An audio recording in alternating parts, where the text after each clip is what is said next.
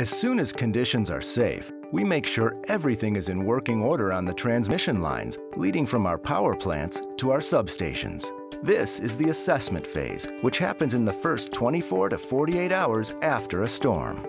At the same time, we work to ensure emergency services such as police, fire stations, and hospitals have power. Next, we restore electricity to public shelters, water, and communication utilities.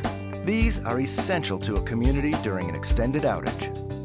Our restoration plan targets areas with larger residential populations first, to get as many customers back in service as fast as possible.